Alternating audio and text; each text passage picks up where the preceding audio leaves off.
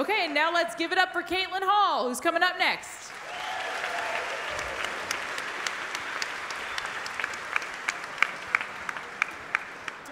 So Caitlin is completing a Master's of Marine Biology at San Francisco State.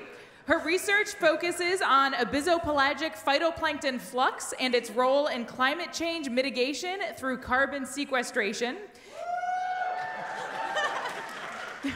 A real crowd pleaser.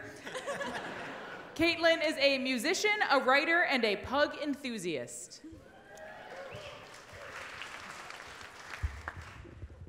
Do your grandparents print off chain emails and send them to you using a physical mailing service rather than forwarding them electronically? Or perhaps your Aunt Marion has an utterly unjustified loyalty to fax machines.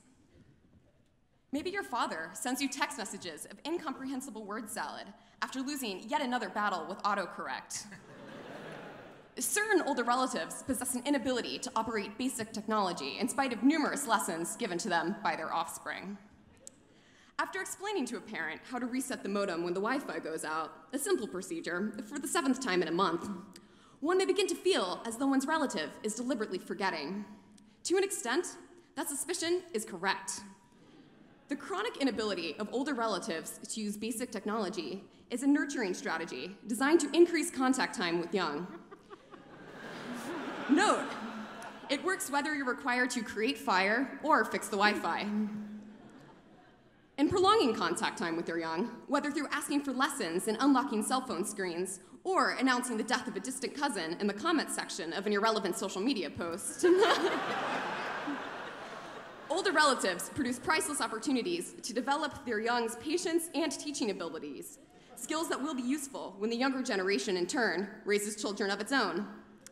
The self-restraint required when, for instance, your grandmother downloads spyware, asks you to remove it, and then months later accuses you of giving her a virus when she downloads it again, is considerable and will help an individual with child rearing. Using a modified Verhulst equation, we can study the effect of the presence of technologically illiterate elders on population growth and stability. Multiplying the number of older relatives in one's life who regularly exhibit a lack of technological proficiency by the number of monthly relevant incidences, such as when a parent writes a full URL on a sticky note rather than preserving it as an online link, one obtains the value dubbed the Elderly Technological Struggle Index, ETSI, represented in the equation by the variable E. Here, you can see the original population dynamics equation in contrast with my modified equation. And here, the resulting models. Note the longer exponential growth stage and higher carrying capacity of the updated model below. Older relatives develop technological illiteracy as a final stage of case-selected evolutionary strategy. Increased parental investment in the development of young allows for a more stable population when approaching carrying capacity. It is no coincidence that the advent of social media and the ensuing bizarre use of this platform by your parents comes at a time at which this global population is at its highest in this planet's history. What manifests itself as the inability to progress past the Cold War era in technological proficiency is a distinct stage in an adult human's life history. Let's turn to neurobiology. Gene expression is known to change with age. In a study, investigators noted changes in the hypothalamus and cortex of aging mice. Key genes associated with neuronal structure and signaling are expressed differently in aging individuals. Some of the gene expression changes were found to be the opposite of those that occur in mice exposed to enriched environments, likely an indicator of decreased learning ability. If these mice had cell phones, surely their camera roll would be full of photos accidentally taken of the insides of their tiny pockets after forgetting to set their lock screens. Some believe this to be a response to oxidative stress, but I suggest that it is instead merely a physical indicator of an aging relative's evolutionary need to extend parental care through constant pestering about how to change the input settings on the remote. Perhaps the onset of senility is the consequence of a natural process gone too far. I anticipate that Moore's law, a principle related to ever-increasing technological advances, will result in today's exasperated offspring becoming technologically baffled in time to properly nurture young of their own. Support for these ideas can be found in numerous peer-reviewed papers, all of which are behind a paywall.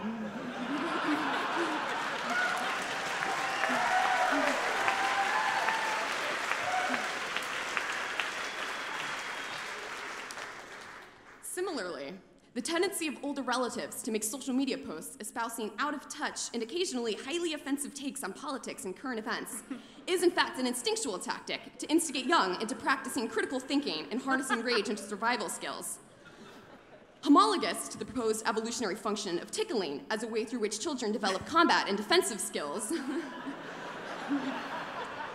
your Uncle Barney's Facebook status that could be mistaken for semi-literate propaganda from the 1950s serves as a training ground for your compelling arguments. The time poured into cultivating well-thought-out counterpoints by perplexed younger relatives, only to receive an equally offensive retort from the original poster who clearly did not read your comment all the way through, is not, as previously believed, an exercise in futility. It is an exercise in combat tactics, requiring thoughtfulness and patience that will inevitably aid the younger relative during the ever-approaching nuclear winter.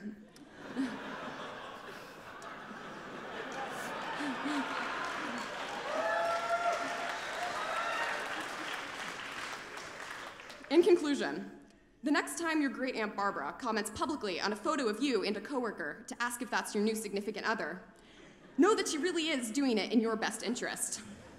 So, as my dearly departed grandmother used to say, shut up and respect your elders.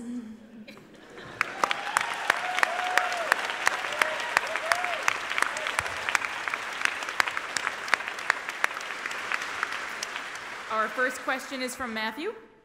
So you presented convincing evidence here today that this level of technological incompetence is reliant on the inherent population ceiling we're experiencing and the density of our populations. If we were to master colonizing other planets and remove that pressure to concentrate people so much, how many years later should we expect to see the elderly become much more skilled in technology? Well, immediately. I have to think if we colonized other planets and reduced the population pressures that occur when we're at carrying capacity, we would immediately devolve back to the Stone Age. Next question from Carl.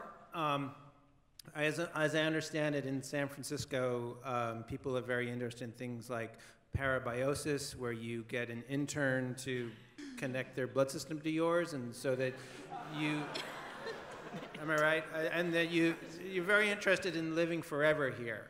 So I'm wondering, once you have people living to 200, 300 years, what additional problems will we encounter with really, really, really old people trying to use technology?